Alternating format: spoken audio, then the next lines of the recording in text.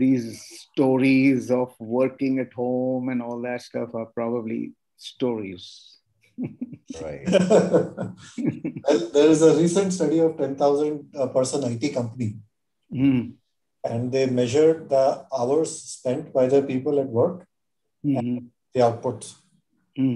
So people's outputs have remained the same, but their working hours have gone from 5 to 7. So they know, like office में 5 hours effective working आता था with all the breaks and social activities they were doing. That 5 has gone to 7, including mostly after hours, not during the daytime. Yeah. Output is still the same. So they're saying productivity is down by 25 to 30%. Basically. Oh, is that right? Well, output by number of hours. Output divided by number of hours. Yeah.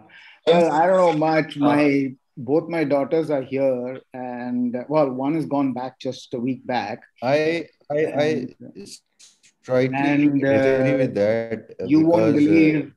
Both of them were working from home. One is in the US and one is in Canada, and they started their work at like 7 in the evening and were on till about 4 in the morning. Yeah. But they were themselves saying that, you see, they would get up around 1 o'clock or something like that. But then वो laptop ऐसी चीज है कि वो दिन में भी कुछ ना कुछ लगे रहते थे. So they were saying that we are putting in a bloody 10-hour day instead of putting an 8-hour day, which we used to when we were working. Should we start the X-ray video, sir? Garg, sir? Why don't we start, actually? Yeah. We are on time, and if you've got people around, so we can start. Yes, please. And Tapas, I think you'll delete this initial conversation out of it, right? Yeah, right, sir. Actually, I'm just going to start with the X-ray video. Then we will proceed further. Hi, KD. Hi, Anup sir. How are you? Fine. How are you? I can see your pagdi only. Oh, yeah, there you are. Right. Now I can see your full face. Hello, Kapil ji. How are you? And hi, Priyank. How are you? Good, sir. Very good, sir. How are you? All good. All good. Okay, let's start. So, yeah, thank you.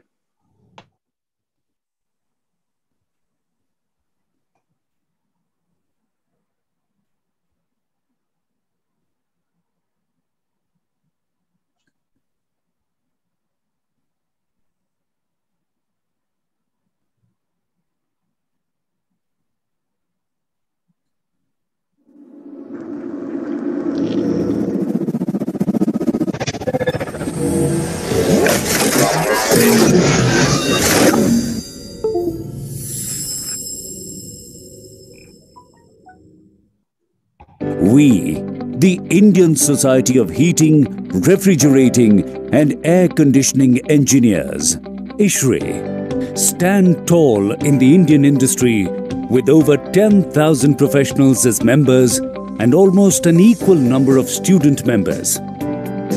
Founded in 1981 and headquartered in Delhi, we operate from chapters and sub-chapters spread all over India, bringing our entire industry together.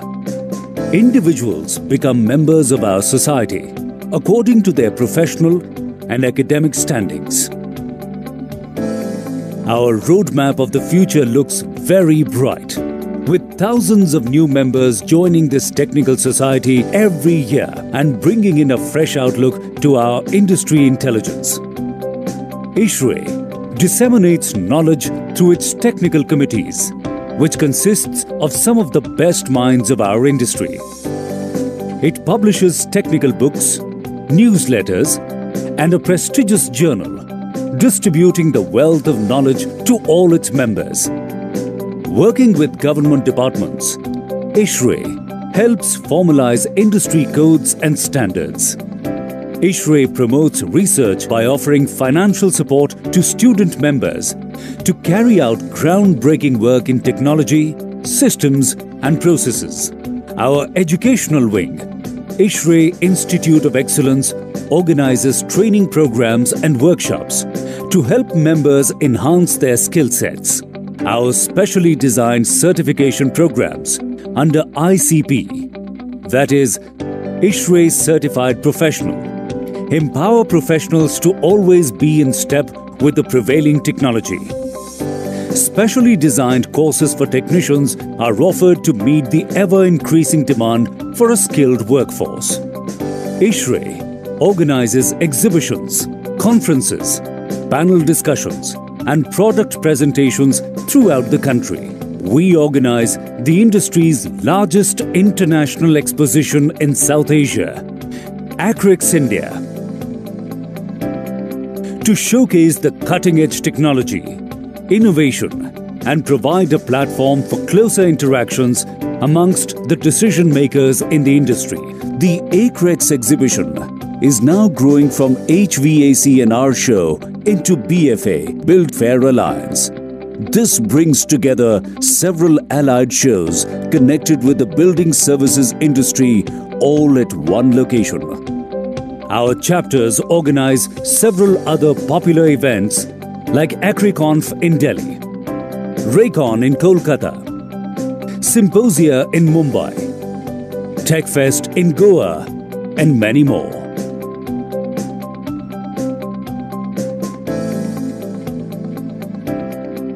We are committed to provide training and career guidance to our student members through seminars, lectures, quiz contests, and site visits. A-Quest, a prestigious quiz competition organized by ISHRE to catalyze the transformation of the budding engineering professionals. ISHRE provides a platform to potential employers to select student members for careers in HVAC&R industry at the ISHRE Job Junction. Young minds are made aware of the need for saving power, clean air, and sustainability. The K-12 initiative of ISHRE focuses attention on school students' development to inculcate a scientific fervor and help develop them into responsible citizens. Speedy information is imperative to keep moving forward in this hyper-connected digital age. Searcher, a specifically designed search engine, is now available, which allows access to a well-catalogued database on HVACR and building services industry with just a few clicks. ISHRE cooperates with various national and international bodies, industry, governments, academia, think tanks to promote the concept of sustainability, environmental protection, and energy efficiency and conservation to enter and explore the universe of the Indian HVACR industry. Log on to ishre.in that unfolds a panorama of information. Let us engineer a sustainable future together through ISHRE.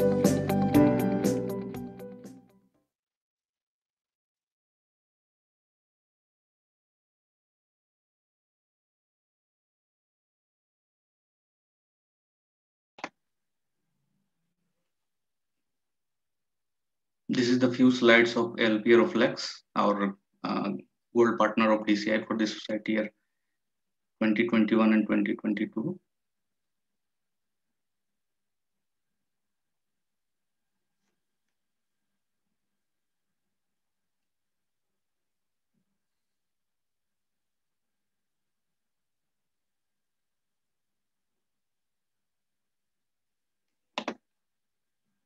Yeah, thank you everybody, all the attendees, all the panelists, all the seniors, topmost senior present over here, and speaker for the day. Thank you very much for joining this session. And as we know that Delhi chapter of ISHRE is celebrating World Environment Week. On this occasion, we are conducting 5 consecutive programs, one on one after. And this is the just start of this week with headings that is understanding refrigerants basics, regulations, safety, and advancement. And that will be covered by Mr. Kapil Singhal, the expert speaker on this topic. Yes, this program is supported by ISHRE India chapter and initiated by Delhi chapter of ISHRE. And this could not be happened without the support of annual partner of Delhi chapter of ISHRE, that is, of course, the gold partner ALP Reflex, and other annual partner is Standard Refrigeration, Advanced Valves, Fluke, Luby Industry, Lord Insulation, and membership sponsor a Aircon Engineers. So now I request Mr. Priyank Garg, the Secretary of Delhi Chapter of ISRE, to proceed this program. And I request all the attendees, all the participants, if you have any queries, please put your question in Q&A box, or you want to interact. If you, then you can raise your hand. We will allow you to speak at the time of question and answer segment at the end of this presentation. So again, I request Mr. Garg to proceed further. Please, sir. Thank you. Thank you very much.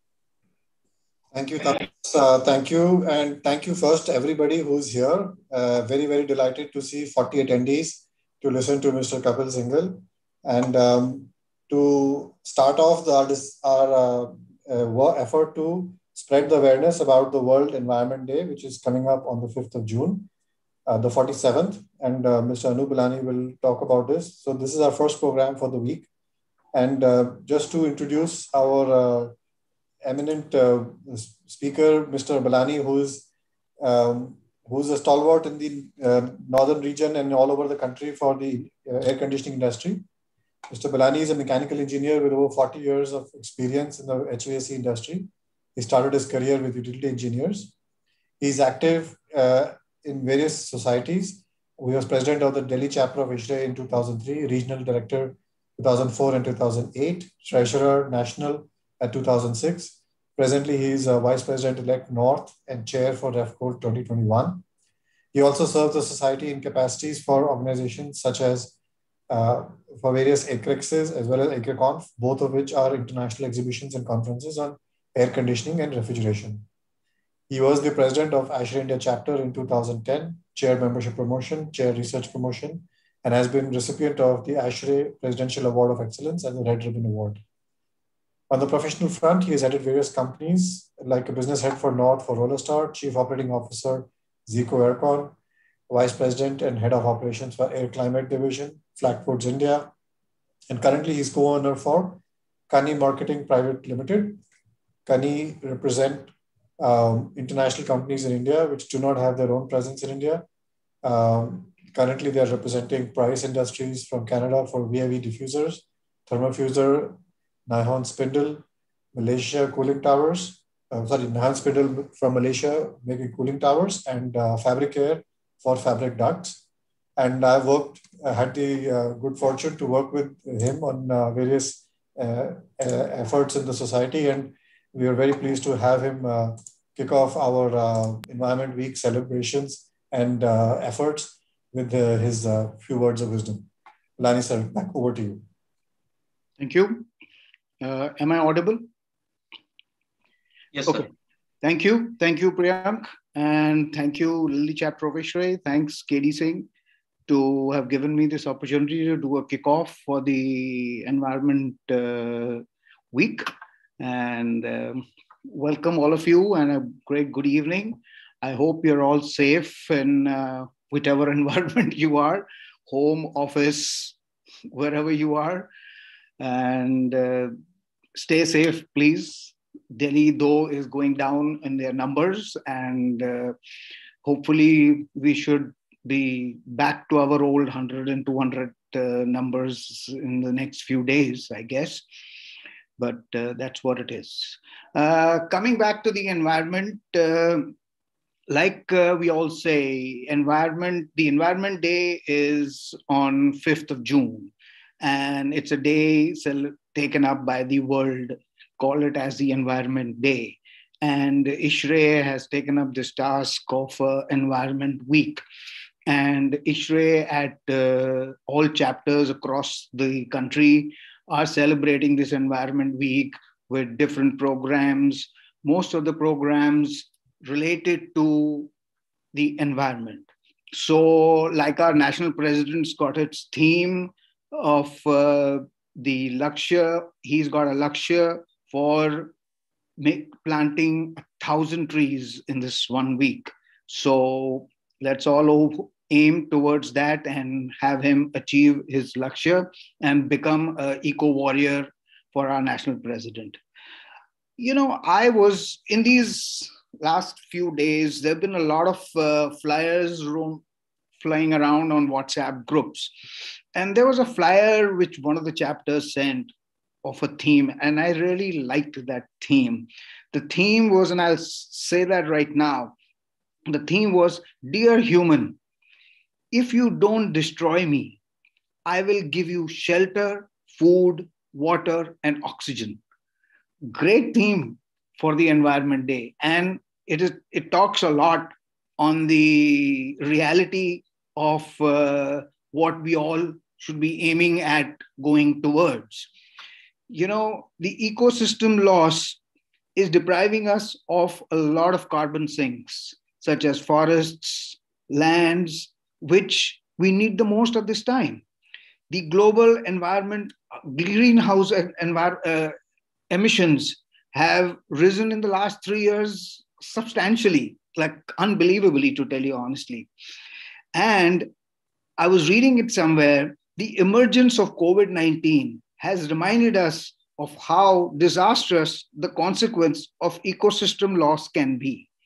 So it is a timely coincidence that the UN has decided to call it a UN dedicated to Environment Restoration Week. So we all together have to reach there and look at this Environment Week as not for, as a week, or, make it as our, should I say, a way of life. And, I'm not going to talk a lot on it because mainly it is Kapil who has to talk and it is his day today.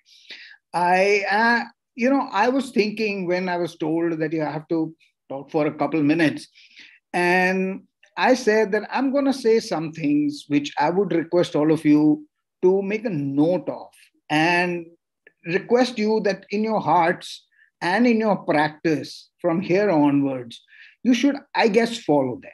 And I'm going to say that, and I'm going to start now.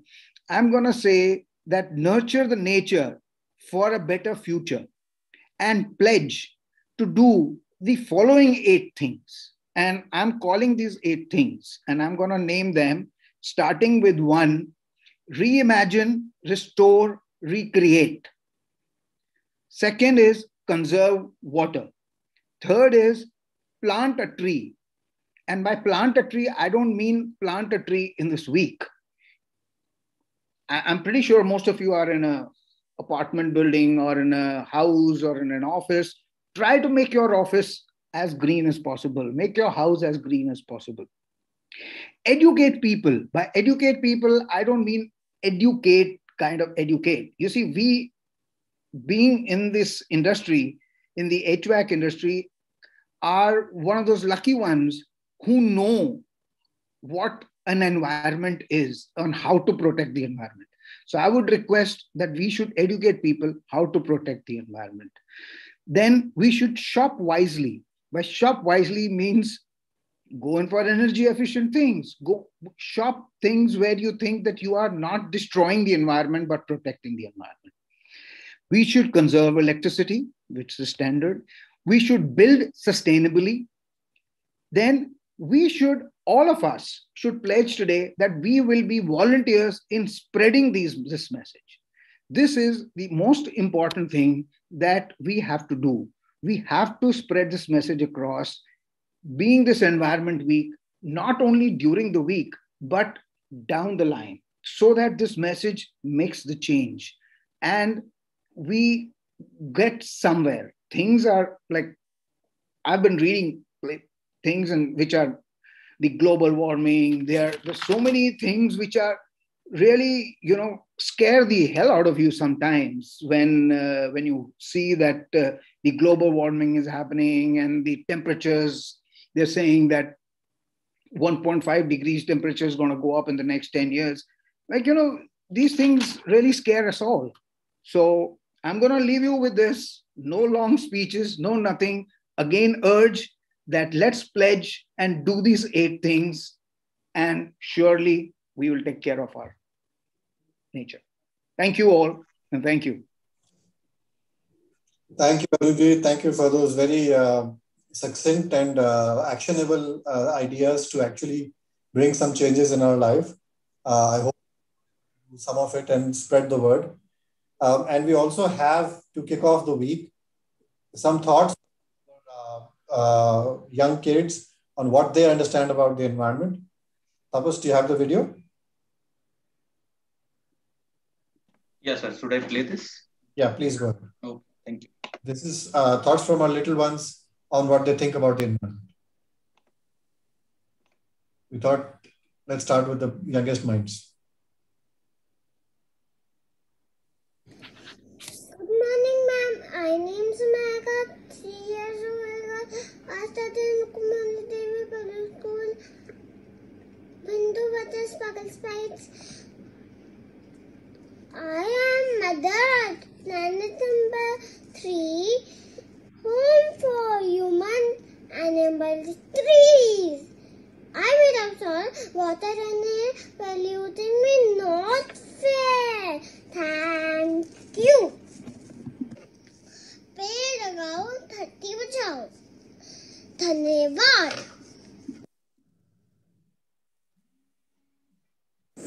Hello everyone, my name is Aksha and today I am going to tell you about the World Environment Day. The World Environment Day is such an initiative to spread awareness about the conservation and the preservation of the environment. June 5th was declared as World Environment Day by the UN General Assembly at the Stockholm Conference on Human Environment 1972. The first WED was celebrated in 1974, Spokane, USA. Our environment.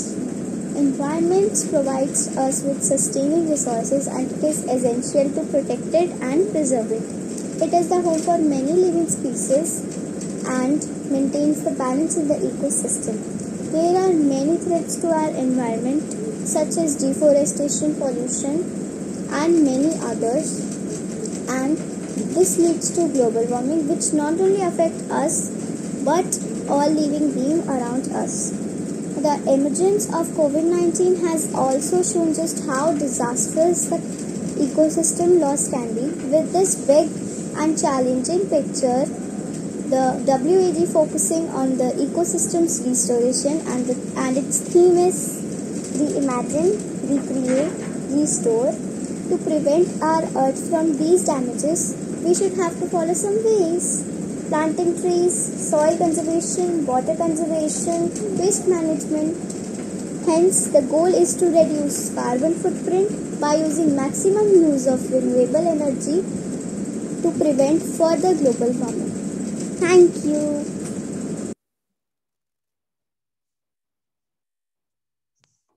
That was great, amazing. Yeah, amazing. Oh, really good. Our little ones, they can give us a run for our money, sir. Right, Anupji? That kid was really good. Whoever's daughter it was, or some student from one of our schools, she did a good job. That's right. Amazing job. And I felt she said a few of my 8 things, and I was. Her video was recorded first, so maybe you stole from her is what I should say. I said, wow, a kid and me thinking on same grounds. Now Kapilji has a different act to follow to be as cute as the little one who just spoke. But I'm sure he has a lot of very interesting information and insights for her. If I may have the privilege of introducing him. Mr. Kapil Singhal is a mechanical engineer and hosts a postgraduate diploma in business administration.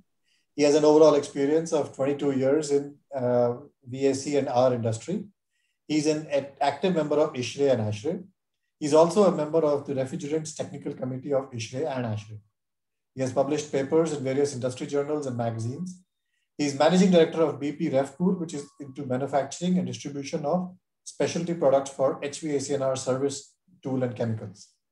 Recently, BP Refcool has been focusing on innovations around refrigeration emission reduction through advanced recovery, leak detection, and monitoring. And today we have him talking about understanding refrigerants, basics, regulations, safety, and advancements. And with his expertise in the space and his long experience in the industry, we are surely going to have a fabulous and amazing session, interesting session learning from him. So without further ado, I hand it over to Kapilji, and thank you for your time, Kapilji. And now we have 55 people listening very intently to what you are able to share with us today. Thank you. Great. Thank you. Thank you, Priyank. And, this Environment Week is something which is very timely for us to talk about refrigerants. So let me just share the slides and continue to do. Yeah. So probably my perspective of Environment Week or Environment Day is, when I personally,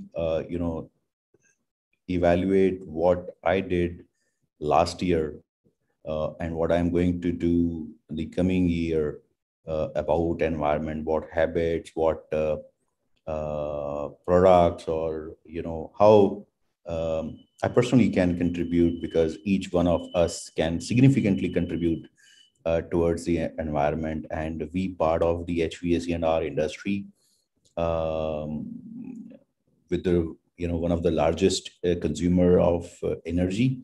So we play a very, very significant role. So all of us need to be always thinking of environment as every day. So thanks Delhi chapter of ISHRE for inviting me to talk about the basics or the regulation, safety, and advancement of refrigerants. So I'll try to cover key main points because these are four different topics for a refrigerant. But I'll try to cover so that we cover at least a glimpse of all of these in the subsequent charts. So when we start off with the basics of refrigerants, we should actually look back in the history and learn from the history, and then see how the refrigerants evolve.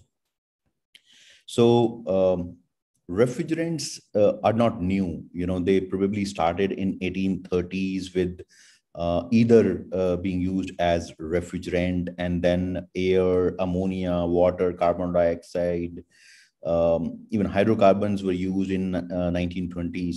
So all these refrigerants were used for various applications, and probably since the overall refrigeration and air conditioning industry was trying to innovate and evolve. So any substance which was giving a cooling was tried out, and some of it commercialized. Some of them are still commonly used. But till 1920s, the common refrigerants which were most common those days were ammonia, carbon dioxide, sulfur dioxide, hydrocarbons, methyl chloride, and water. Now, these refrigerants, some of it we know are still common today, including ammonia, carbon dioxide, and hydrocarbons. So there were certain challenges, like, we wanted a refrigerant which should be non-flammable, should have good stability so that it lasts over the period of the life of the system, low toxicity, and should have an atmospheric boiling point of -40 to 0 degrees centigrade. Now, when I talk about this boiling point of -40 to 0 degrees centigrade, this is what we're talking from 1930s perspective. At that point in time, these were the four consideration where this boiling point was coming from, precisely air conditioning application perspective. These days, we also have higher boiling refrigerants which are used for chillers and certain applications. But yes, this was majorly coming from medium temperature refrigeration or the air conditioning application, so that we have a favorable pressures along with it. Now, when we talk of refrigerants, we know there were a number of refrigerants which were used, and in 1930s, a new generation of refrigerants came in which were fluorinated. So when they were fluorinated, they were classified as chlorofluorocarbons, hydrochlorofluorocarbons, or hydrofluorocarbons.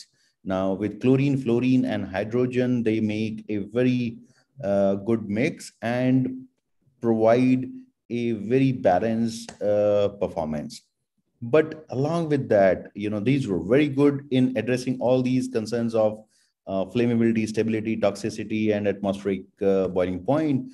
But the challenge came in was the environment, which was not listed at that point in time because we were not knowing about the environmental challenges.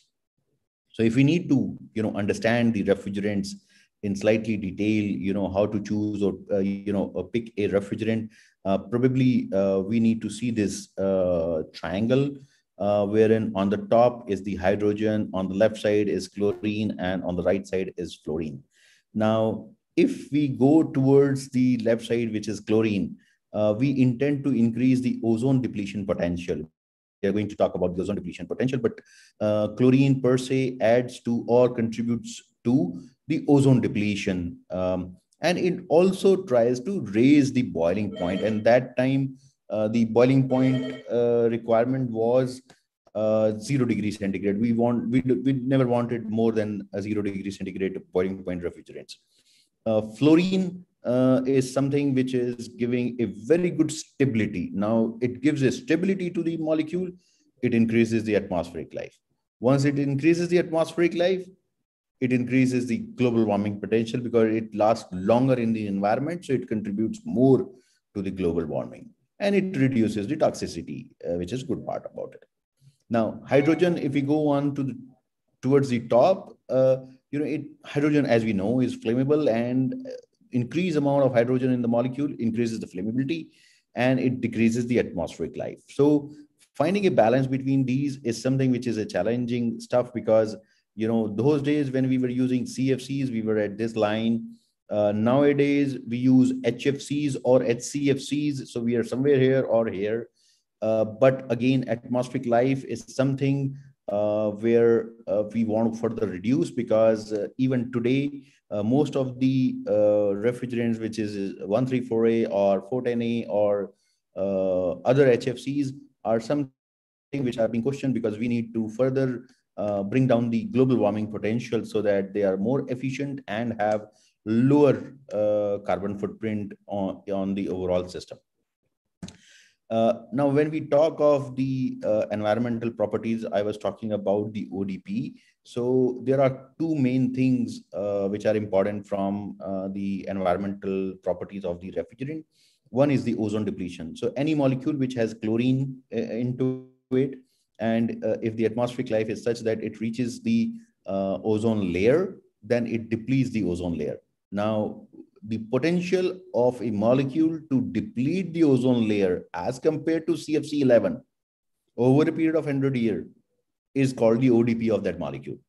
Now, say for example, CFC11 was one, CFC12 was one, the HCFC where hydrogen is added and hydrogen reduces the atmospheric life as we learned earlier. So with the additional hydrogen, HCFC 22, the atmospheric life come down from say hundreds of years to 10-20 years. So the global warming potential come down from 1 to say 0.055. So a very low as compared to what we are replacing, but it is still, because 22 is used a lot. So that is still what we need to phase out and come out with the alternatives.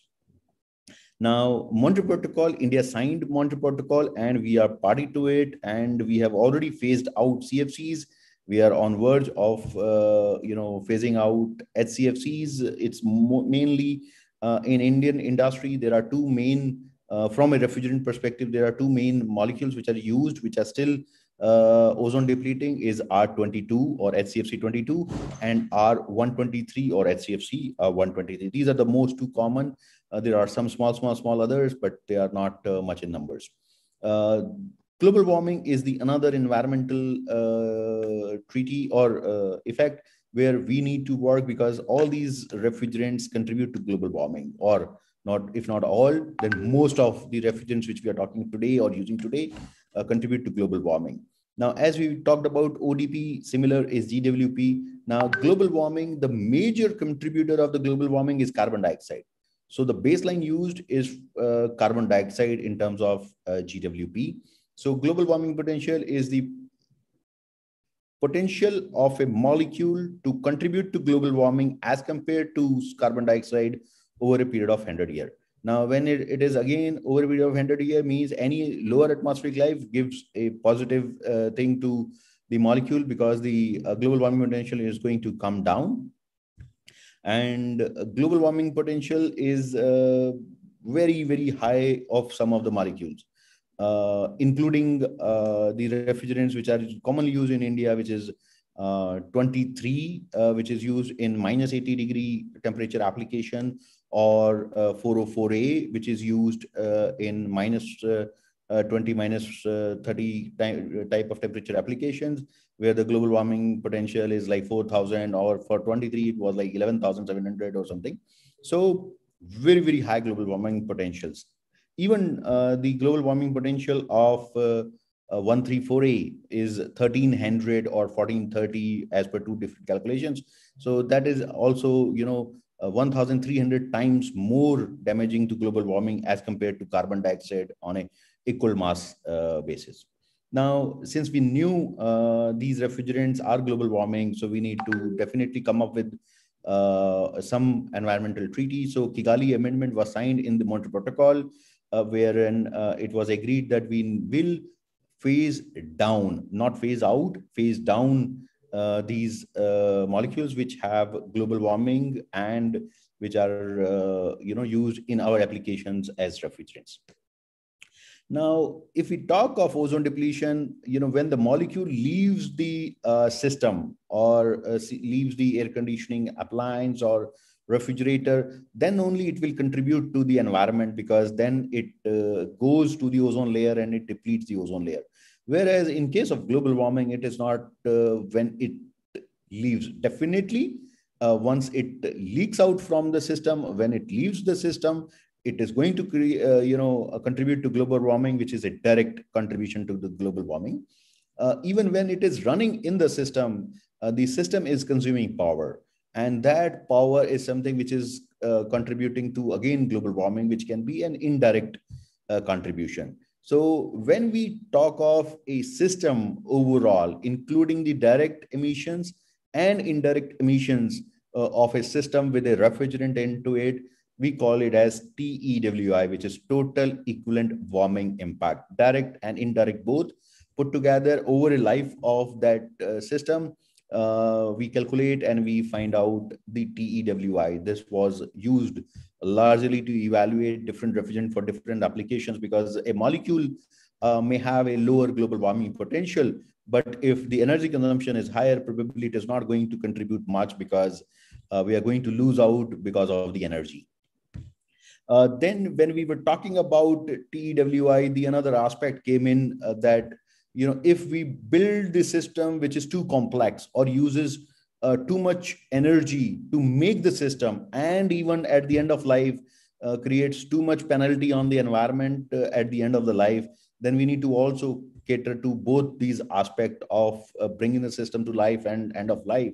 So if we put together a cradle to grave, complete life cycle, then we call it as life cycle climate performance, or sometimes it is also called as LCCOP, life cycle climate performance. So this is something which is now very rigorously used for almost all applications to evaluate what would be the suitable refrigerant for that specific application. So TWI, LCCP or LCCOP is something which is very common, and we should always look for those for each and every application. So it's not refrigerant specific. Refrigerant specific is only GWP, whereas TWI and LCCP is system plus refrigerant put together.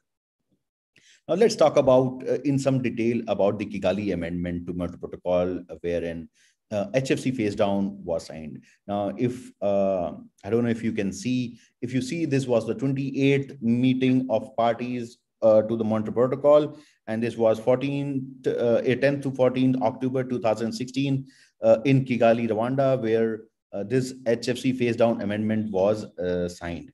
Now, this date is something important.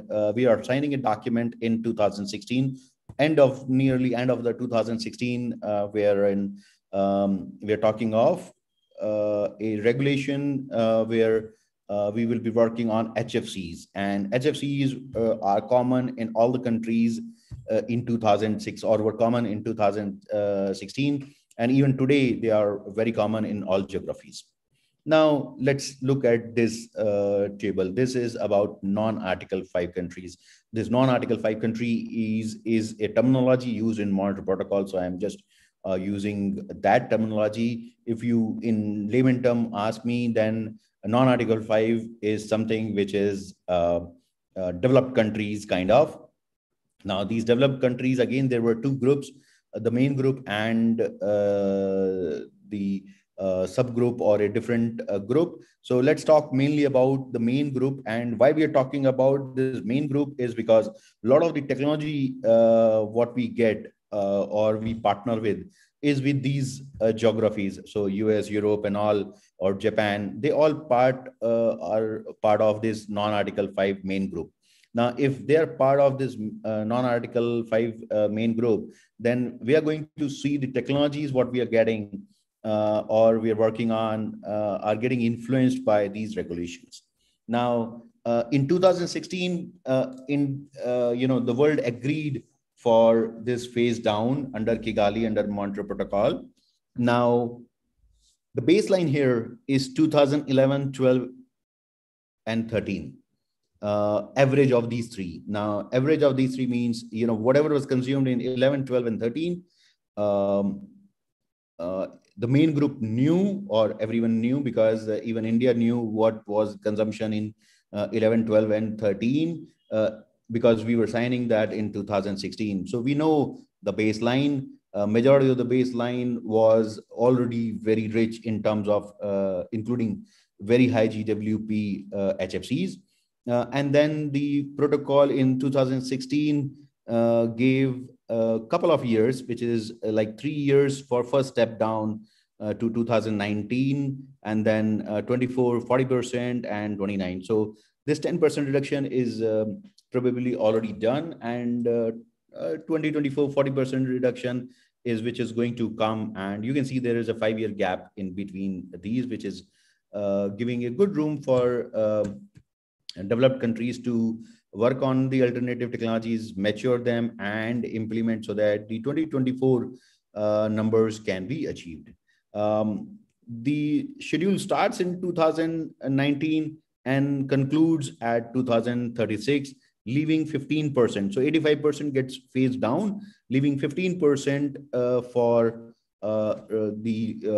which can continue to be there for a lifetime. So a small amount, or 15% of this baseline, will remain kind of forever, which can be used. This is graphical way of the same. I'm sorry, I'm emphasizing slightly more on this because this is important for us to understand from an environment perspective what are the regulations and how they are going to impact us. Now, again, Article 5 countries are, the terminology used in Montreal Protocol. Now, Article 5 countries, again, there are two groups, Group 1 and Group 2. We are part of the Group 2. This is part of the Group 2. Where are we? Again, the signing was done in 2016. And now we are talking of 2024, 2025, and 2026. The baseline would be the average of these 3 years. So which are future years, which we have not even reached today.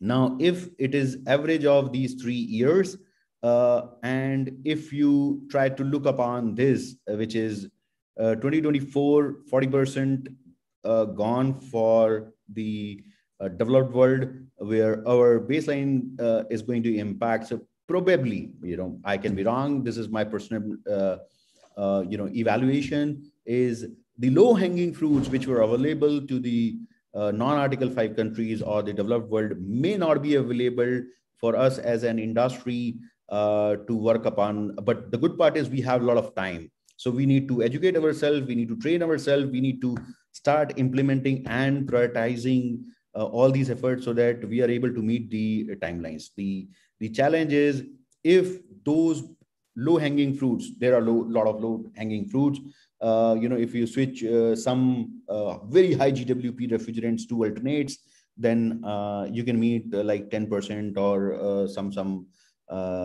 initial requirement of the phase down.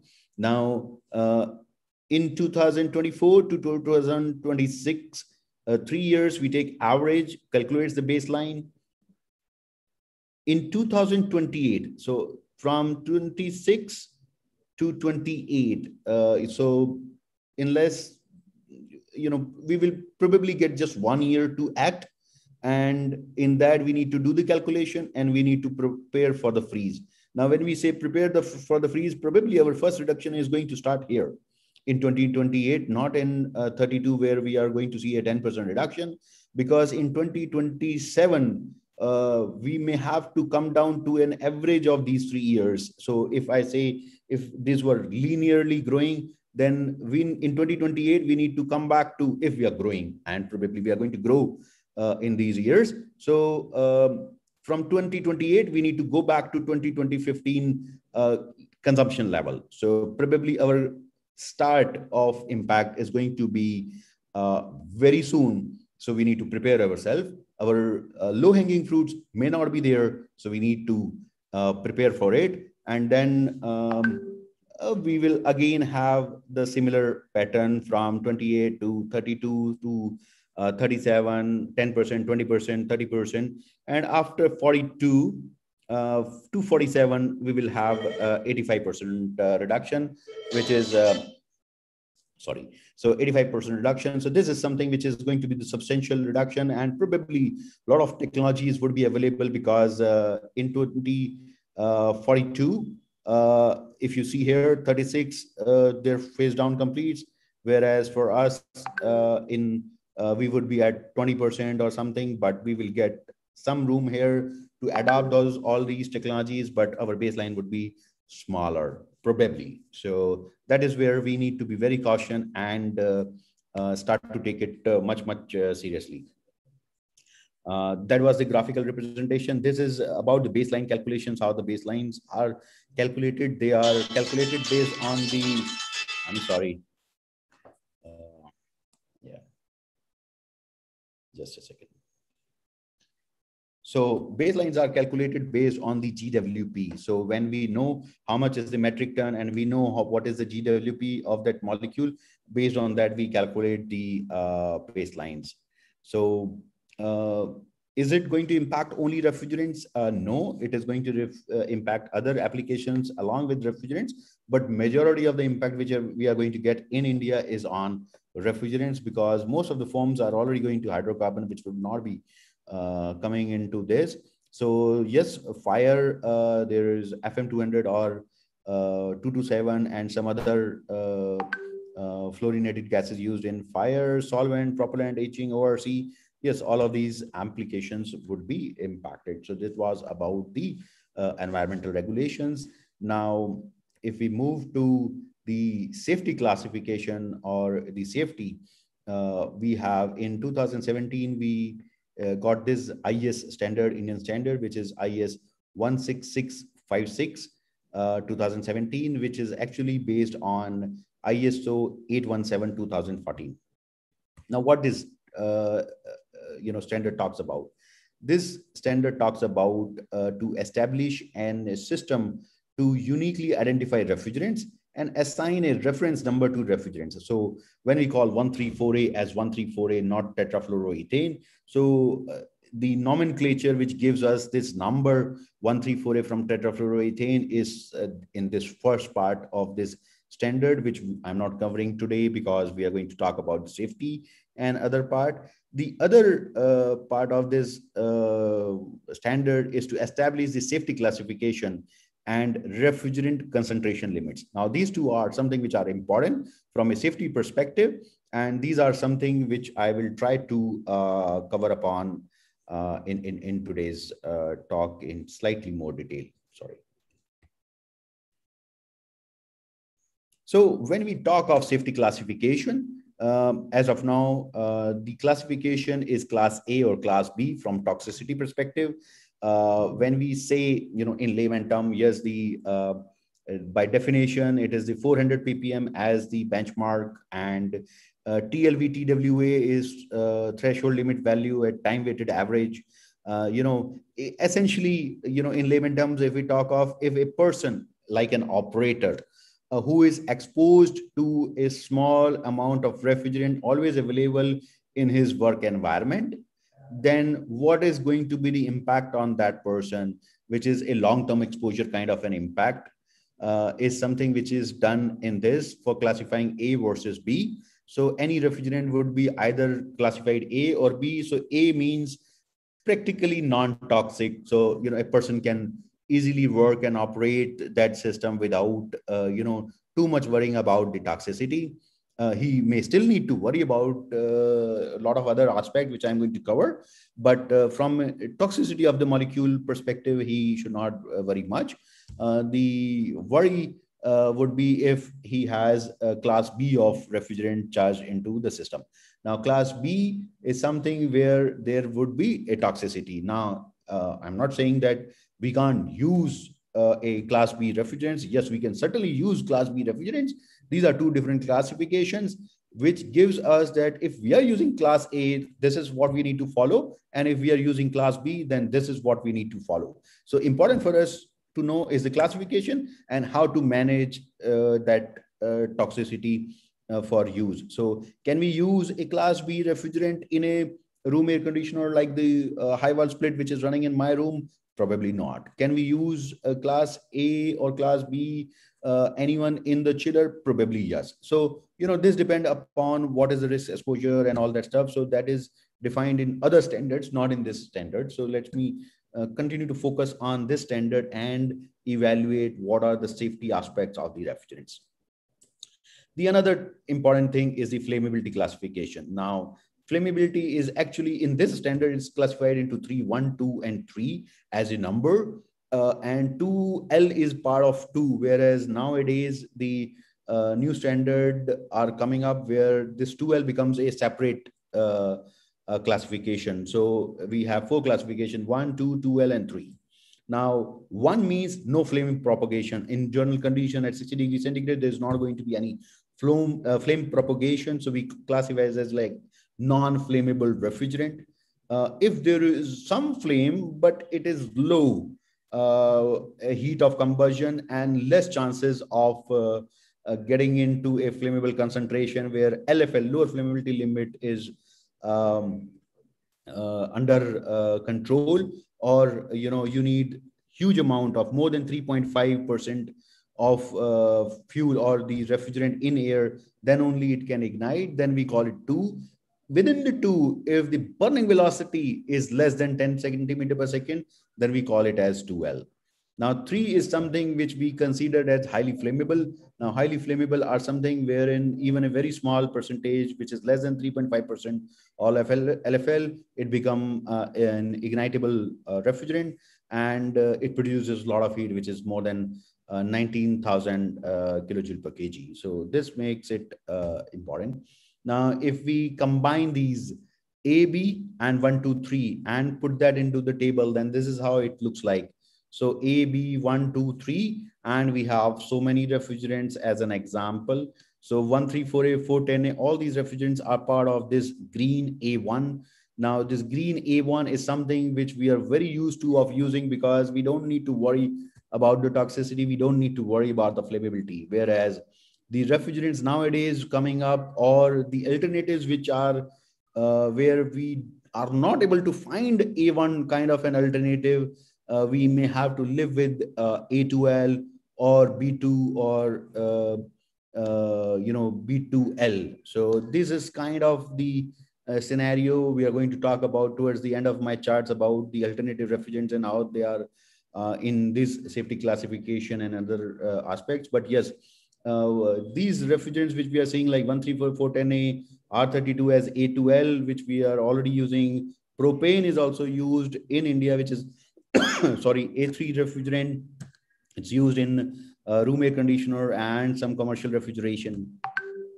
Now, when we go slightly in detail about the flammability, now there are 2 things with the flammability. If you see this line, flammability evaluated by chance of flame and the effect of flame. The chance of flame is how easy or difficult it is to ignite that refrigerant if it leaks out from the system. And effect of the flame is if the refrigerant is already under the fire, then what is the consequence of that fire, which we are going to see if that catches the fire. So These are the two important aspects. This chart, which we are seeing right now, talks about the chance of the flame. So when we evaluate the chance of the flame, we need to know what is the LFL, lower flammability limit. Now, what is technically LFL? LFL is something which is, what is the minimum amount of refrigerant or fuel need to be present in air when it can catch fire. So one, what is the minimum amount in percentage of volume? And second, even if it is there, we need a chingari, we need an ignition source. So whether a very small static charge from our clothing, or we need a lighter or a big, energy to ignite that flammable mixture, is something which is there on this y-axis.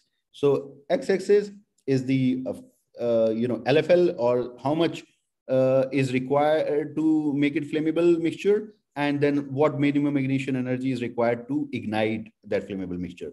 So if we see towards the bottom of the left side is the highest risk, where very small amount in air can ignite, and very small ignition energy can, or chingari can ignite that mixture. So anything which is on the higher side and on the right side is something which is still slightly acceptable. Now you may see here propane and 1234YF, which is one of the alternate, but you may not see R32 here because R32, the LFL is around 14%. So it's way out my screen. So I can't cover. If I put that across, then I would not be able to show this, stuff. So it is at the bottom, but it is not in this, but it is still A2L. Now here, this is the chart, which is the effect of the flame. Now, effect of the flame is something where if the refrigerant or this fuel catches fire, then it is going to flow and it is going to release energy.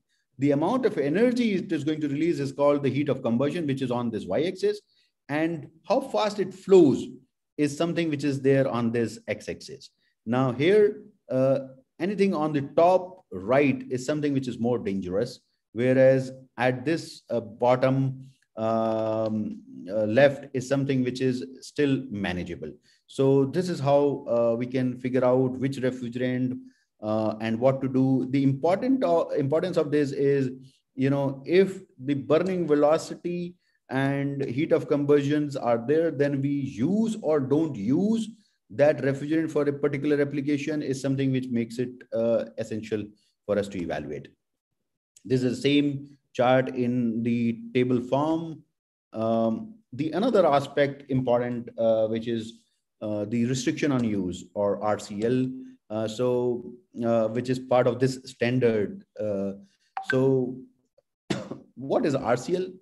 RCL is the refrigerant concentration limit and is the minimum of these three. Acute toxicity exposure limit, which is a short-term exposure. So if there is a large release, then what's going to happen? Then oxygen deprivation limit. Now, this is something which is important, and let me try to focus here.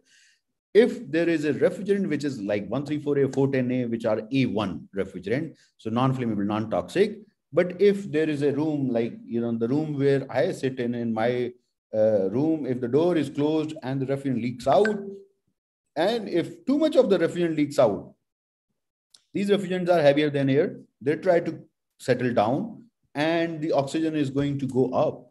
So if the oxygen is going to reduce at the area where I'm breathing or in the room, the concentration, overall concentration of the oxygen is going to reduce because there is other gases which are now increased in the room, then I'm going to find a breathing problem, which is called as oxygen deprivation limit.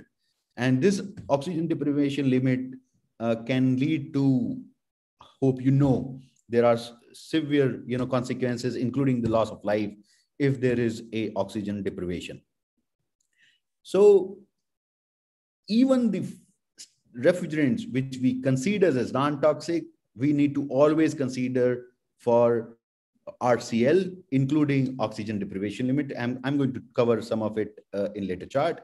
Another important aspect is the flammable concentration limit. Now, in the earlier chart, I talked about the LFL, which is from a technical evaluation when it ignites.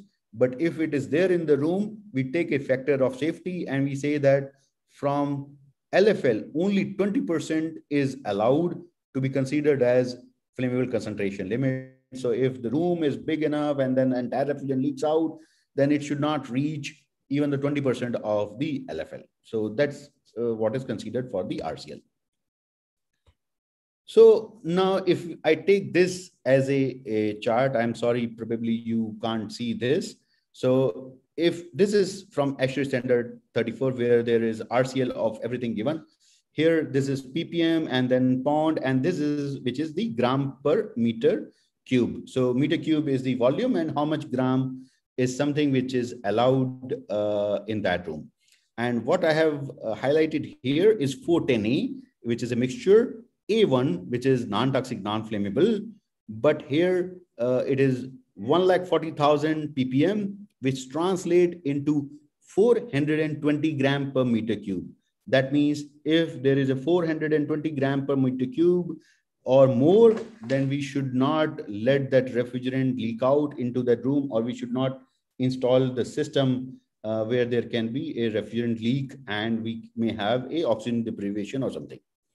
Now, let's take an example of, say, this VRF kind of a system. I'm not going to talk about what a VRF is. Let's take, for example, there is a kind of a restaurant or some area where there are multiple indoor units connected, and there is one restaurant manager's room, which is small, where 1 ton of FCU is connected, or 1 ton of ID indoor unit is connected to this large condensing unit of 6 ton. Now, if we need to calculate what would be the maximum charge which can be allowed in this 6 ton unit or this entire system, then we take this smallest room, not these larger rooms, the smallest room with 30 meter cube with 1 ton, we calculate what would be exposure. Now, if this 410A was the refrigerant, we know 420 grams, so 0.42 kg per meter cube, and 30 meter cube as the smallest room size, so we get 12.6 kg. Now, this circuit, the entire circuit with all indoor units, with all outdoor unit, piping and everything put together, we should not allow more than 12.6 kg of refrigerant. If we are doing so and there is a leak in this room, the entire refrigerant leaks out into the room, and if there is a person sitting in this room, we have a problem. So as per this RCL, we need to calculate and do the safety evaluation of all sites where there can be a refrigerant exposure. This is just for the information. There can be a lot more detail about in, when you do the calculations and how you do the mitigation and all that stuff. But yes, this is important for us to know because this is already part of the Indian standard. Now we talk of blend. So, we were using these refrigerants like, 12 or 22 and all that stuff for very long. Why we need a blend is we need to move away from the current refrigerant. Say, for example, R22, if we need to move away from R22, we need to get into something which replaces 22. We would love to have a single component, but if we are not able to find single component, then we try to balance out the properties by mixing the refrigerants. Now, when we say balance out the properties, let me give you an example of, say, 22 only. Now, 22 as a refrigerant was very good, but because of the environmental or ODS, ozone depleting, we need to move away. So R32 is a good replacement of it, but R32 is flammable. Now, if we, I'm talking of those days when this work was started in Japan, Europe, and other countries where 22 was initially started to phase out. 32 was, or the industry was not ready to use 32 as a replacement of 22 being flammable. Now, if 32 is flammable, we added kind of, say, 125, which was also used as a fire extinguisher gas. Now, if it is a fire extinguisher gas and we mix it with a mildly flammable refrigerant, we make a mixture which is in total a non-flammable refrigerant. So we get a blend which is a mixture of 32 and 125, 50-50%, which balance out the properties and gives us, an application where, or the room air conditioning refrigerant, where we can actually make a room air conditioner and use and replace R22. But if we try to do that, the entire system design need to be reworked, because the pressure of 410A was much higher. So there were small manufacturers who came back that, hey, we want to move away from 22 faster, and we don't find 410A as at this point in time very impressive for us, because we need to change all the lines, all the compressor, everything, all the service tools and everything because of this higher pressure. So we want something where we can live with this smaller pressure or a regular pressure of R22. So there was a low pressure refrigerant which was available, 134A. So 134A was added kind of. We got another refrigerant, which we nowadays call it as 407C, which is a blend of 32, 125, and 134A. Now, this was matched so that we are able to get the performance very similar to what we are doing with 22. So that a small manufacturers who don't want to reinvest in the entire engineering, they can just choose the compressor and sorry, some of the components which are used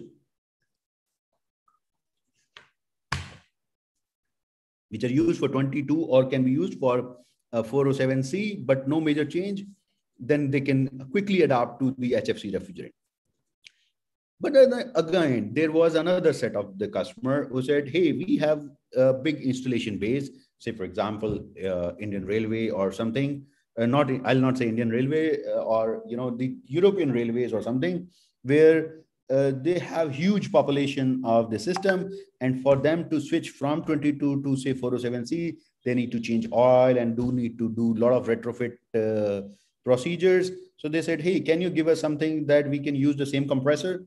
Then another aspect was evaluated, and there was a mild addition of the mineral oil, which is used in 22, so that we can, if we have a slight amount of hydrocarbon, which does not make the blend flammable, but can bring the oil back to the compressor. So we got retrofit blends where there is a very small amount of hydrocarbon, which brings the oil back. And these are, so if we talk of one single refrigerant 22, and if we look for the number of options or the number of blends which came out for meeting specific requirements, we are starting with 32 to 410A to 407C to ICON or say 422 or 438 or these kind of refrigerants, which are retrofit refrigerants. So, as per the need, different refrigerants start to come. Now, if we talk about the chemistry or detailing about these, not chemistry, but from a pressure perspective, if we take two cylinders, mix them properly, not like putting them into a small cylinder, but if we mix them, then generally the pressure of the mixture is going to be in between the pressure of a refrigerant and B refrigerant in general. In some cases it can be different, but normally that is going to be the case. Now what happens if we take two refrigerants, and if we take two refrigerants whose boiling points are very different with each other and mix them 50-50? If we mix them 50-50, say for example, I took one refrigerant which is having a boiling point of -10 and another component which is having a boiling point of -30. If I put them together into this, assume this as a cylinder, if I put that into this, this was under vacuum. I put both the liquid as 50-50 ratio. There was a vapor which was available, vapor space which was available. -30 boiling point component will try to boil faster and occupy more of this vapor space as compared to -10 component. Now this fractionation which is going to happen, which is majorly into the vapor phase because of the faster boiling of the lower boiling component, is called the fractionation. And in blends, fractionation is something which is very important for us to know to deal with while we are handling the refrigerant or while we are handling the leaks or recovery of those systems which are charged with the blend. Now, if the percentage was 50-50 in the liquid, in vapor, it can be 80-20. Now, if we need to take out the gas from this cylinder, I don't know if you can see this bottle clearly, but if I take it from the top, I'm going to get 80-20 ratio instead of 50-50. So I need to take it from the bottom. So I need to actually invert it and take it, or I need to use a dip tube to take it. There are some dip tube cylinders which are available in market where you can take from the bottom of the cylinder. Now, that where we've talked about 80-20, there can be a refrigerant where the boiling points were very close. Instead of -10 and -30, if we are talking of -18 to -22, then the fractionation is not going to be very high, like 80-20%. So it's going to be like 55-45%. Now, the quantum of fractionation is different for different blends. And that is what it is calculated by the glide. Now, what is glide? Glide is if I take the blend, put that into, say, a beaker, say 100 ml into it, check for the boiling point at the start. So the lower boiling component is going to evaporate faster. So the boiling point will come down faster. And then the boiling point is going to rise as that component loses out into the mixture. Now, at the end of the boiling, there will be another boiling point. So the difference between this boiling point, this initial boiling point and the final boiling point is called as the temperature glide. Initial boiling point is when we see the first bubble. So it is also called as the bubble point. The last drop when it evaporates, you can also consider it as the first dew formed in the vapor, is called the dew point. So the difference between the boiling point, bubble point and the dew point is called as the temperature glide. And the lower the temperature glide is better for us to deal with. Why we are talking of the temperature glide or the bubble point and the boiling point is because when we work on the system, we work on the two main things in the system for evaluation of charge or system properties or anything, which is one is the superheat and second is the subcool. Now, when we are looking at the tables, say, for example, for 22, you'll get at any temperature, you'll get just one saturation temperature. For at any pressure, you'll get just one saturation temperature. So you can use it for calculating superheat and you can use the same temperature for subcool. Whereas for blends, for every pressure, there are going to be the two different temperatures. One will be the bubble point available, one will be the dew point available. Now, for superheat calculation, you need to use the dew point. And for subcool calculation, you need to use the bubble point. If you use the wrong, you're going to have a challenge in the system because instead of a 5 degree subcooling, you may be getting, maybe 0 or 1 degree subcooling if you choose the dew point. So that is something which is important for us to know. Now, when the fractionation happens, we know about the temperature glide. We know superheat and subcool calculations that we need to use dew point and bubble point for what. And then if we talk of, so how they impact. When there is a leak in the system and it is charged with the blend and we don't know where is the leak, then we don't know how much is which component leaked out. So in some cases, OEM recommends to change the entire gas. So you need to take, definitely agree on what OEM is saying because they have designed the system and they know how to deal best with the system. So that is important. Second is to transfer. So when you're transferring, you need to always take liquid from the cylinder, never take never take vapor from the cylinder. And while charging, if you're taking liquid and you need to charge it onto the vapor side, always try to expand by using a orifice or some components which are available in market for charging liquid to the suction side so that they not freeze the compressor. Some of the other refrigerant properties, we have refrigeration capacity. So at the compressor suction, refrigerant capacity is important. The larger, the better. Operating pressures, we always want higher pressure means positive pressure of the evaporator, and lower condensing pressure so that the overall cost of the system comes down. It should be miscible with the oil so that it brings back the oil to the compressor. It should be chemically stable, should have good thermal conductivity, lower discharge temperature, because if there is a discharge temperature which is higher, then we have disintegration of oil and elastomers at the compressor discharge. And dielectric properties are also important in terms when we are using a hermetically sealed compressor, then we need to look for the dielectric properties because the same refrigerant is cooling the motor as well. The alternative refrigerants. Now, when we talk of alternative refrigerants, this is something which I have taken out from AHRI study, and this is what you see 134A as taken as the baseline. And when we try to evaluate, these are the number of the options which AHRI was working on. These are categorized into three. The green color is something which is A1, so non-toxic, non-flammable. Then yellow, which is 2L, which is mildly flammable, and A3, which is highly flammable. Now, we have options from 134A, which is GWP of around 1300. We can come down to 600 or 500 or something by keeping A1 category. But if we need to go further down, then we need to go to A2L or A3. Then only we can achieve a very low GWP mark. 404A, which is around 4000 GWP. If we need to remain in A1, non-toxic, non-flammable, we can come to around 1200, 1300 kind of a GWP. But if we need to further go down to 100, 200, then we need to go to A2L. And if we need to further go down, then we need to use hydrocarbons, so highly flammable A3 refrigerants. I'm skipping some of these charts.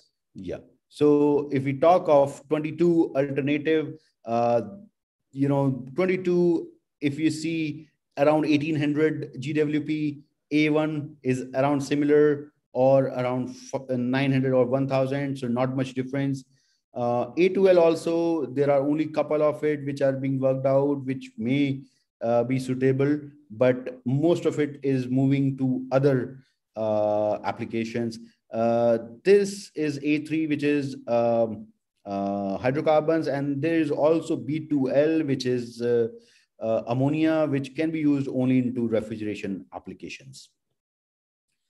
410A, which is now majorly used as refrigerant in room air conditioning and overall air conditioning. Most of it is A2L, means there is only one, which is A1, which is carbon dioxide, which can be used only in some temperature or low temperature applications. But for all other room air conditioner or applications, for 410A, the alternatives are A2L. So we need to learn to deal with flammable refrigerants. We can't, live without working with flammable refrigerants in future. So we need to equip our teams. We need to gain knowledge, gain experience, start to work on flammable refrigerants, A2L or A3. But yes, in future, we would be needing to work on it. Thank you. Thank you very much. These are my contact details. So let me quickly see if there is any question which I can answer. So, right. So give me a second. Let me go back to, yeah. I'm sorry.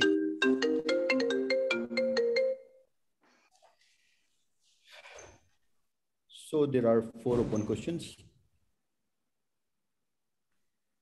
Should I read it? Sir, or you will take it? I can read it. Okay. Why the world has not put a stress and invested on R&D for the use of abundantly available, cheaper ammonia, natural refrigerant, and very less total equivalent warming impact. What is the latest HVAC system with ammonia as a refrigerant? So ammonia, I don't agree with this, that not much invested in R&D.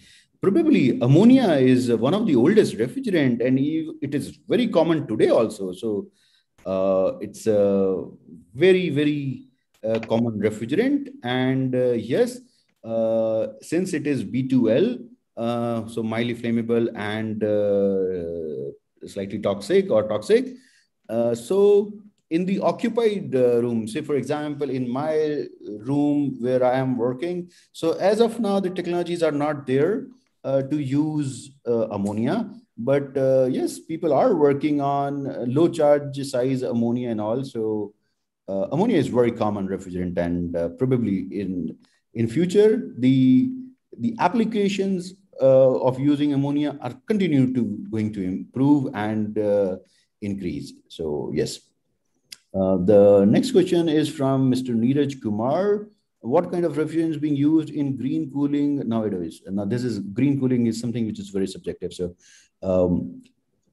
life cycle climate performance is the important tool which is used nowadays to evaluate. So, in certain application, one refrigerant which is having a GWP of 1 versus GWP of 20, if the 20 gives overall climate benefit, then that can be used. But yes, there are huge list of refrigerants which are being evaluated and used for multiple applications. So I'm sorry, I don't have a specific answer. If you ask me one application, then probably I can try to pull down 2, 3 at least refrigerants which can be used. But there's no single answer. I'm really sorry for that. Can I get recording of this webinar? So that is the question to Delhi chapter of ISRO, if they can share. Then again, Mr. Amit Kumar Mittal, there is another question. Why are we still not comparing the refrigerants on? I'm not sure why are not still not comparing refrigerant. What is your reference? So how you got this impression of that TWI is not being evaluated? So probably industry have migrated or improved from only TWI to life cycle climate performance, and all the applications are evaluated. In my knowledge, I know of automotive, a lot of commercial refrigeration, a lot of chillers being evaluated on first with TWI, then with life cycle climate performance. So yes, this is being used. So I'm not sure what's your experience in terms of evaluation, but yes, if you need more of details, probably you can connect me offline. I can share some of the examples where people have done the evaluation of these.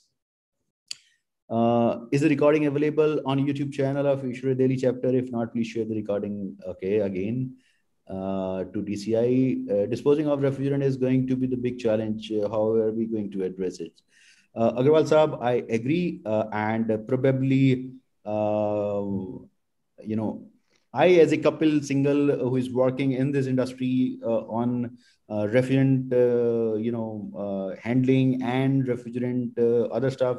So we are trying to find out how to work on the solution. But as of now, we are having this gap.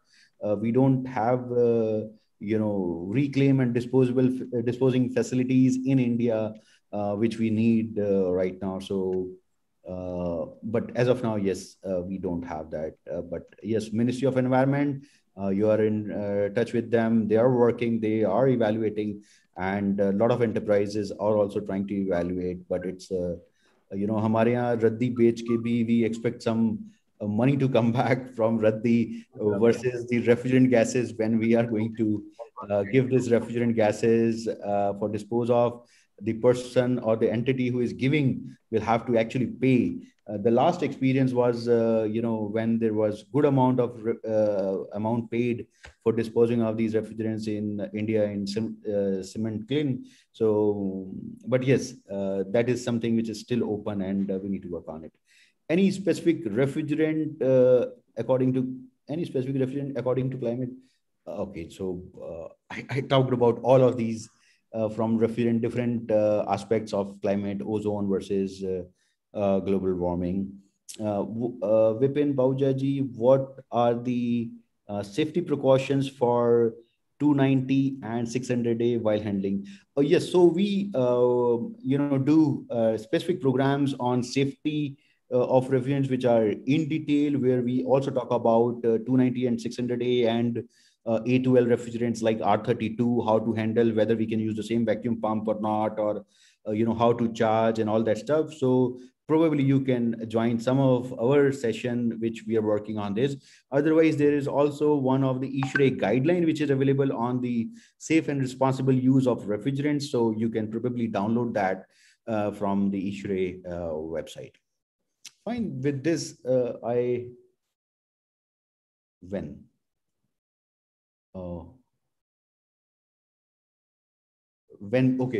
instead of while handling, when handling. Fine. So over to you, DCI. Probably I tried to answer. I have one last question for you, Singhal sir. Yes, to sir. find out from you, what do you see as the future for water as a refrigerant? Because it has, from a perspective of global warming, it has a GWP of 0. So how do you see water as a refrigerant in the coming times? So water is already used in refrigerant, and it's used as refrigerant in two applications which I know. One, it is in one of some of the vapor absorption systems, and second, in the steam jet refrigeration. So steam jet refrigeration is where we have high capacity, say thermal power plants and all, where we have a good amount of steam which is available. So we use water as a refrigerant. It used to be used in some of the hotel industry also, which is not much common now. But yes, water, again, being natural, we have potential for it. There are certain limitations, but yes, there are certain applications where those limitations can be easily managed. For some, it would be difficult to manage, or we may need more experience to manage. But yes, the work is still going on to increase the number of applications for water as well.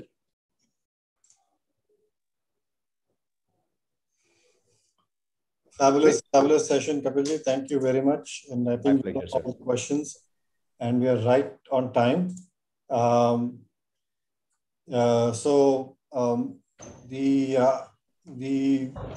It's, I think, just the best way to kick off our environment week. Yeah, Priyank, sorry. So probably DCI need to answer about the recording, whether it would be available on some site or something. Yes, sir. Recording is available with YouTube. So regarding the PPTs and all, it's up to our committee member. If they allow us, then we can share. So right now we can answer for that PPT regarding. But yes, recording is available with. Yeah. I think Tapas, this will be available in our digital library. This presentation should be put up in our digital library at the ISHRE DCI website. And I'm sure somebody who's a DCI member will be easily able to access it. Is that right? Yeah, I think YouTube will be the best option to look out this. I think I have requested everybody to subscribe our channel as well. So they will get the notification for the upcoming seminars or programs as well. Sure. So I think this should be available both on our digital library on our website and all on the YouTube channel. So I think we'll encourage you to become DCI members. I think members are our strength, and we look forward. And I think we have a lot of exciting programs coming up in the next couple of days. So sorry, Priyank, to interrupt you. Please go. No, nothing at all, sir. Only I was saying this whole week has been championed with the DCI team, very ably led by our very energetic and dynamic President, Mr. K.D. Singh. And without further ado, I would like to invite him to deliver the vote of thanks for the first program of the Environment Week for DCI. Thank you, Priyank ji. And my heart goes out to thank Mr. Kapil Singhal for having taken out this time for his wonderful presentation. And as I was, looking through the attendees list, I found there are a lot of international, people who had come in to attend this webinar. And I think one of the comments in the chat box was from a gentleman from the Turkish chapter of ISHRE. So that speaks about the speaker, and that speaks about the depth of the knowledge that you have, and the kind of topic that was, that you chose to pick up and speak. So, and there's a lot of very good people on this, on the participant list who have, very patiently listened to this wonderful presentation. I think it was a great start to the Environment Week. And we really thank you for having spared time. It was a great presentation that you made. I think all of us who go back from here will believe that we invested a day or hour, in a day, which is really has, helped us to grow intellectually and be wiser people in terms of the refrigerants that we need to use and how we can conserve and preserve the environment. So I thank you very much, firstly, for being here, and look forward to more sessions from you, from where our members can benefit.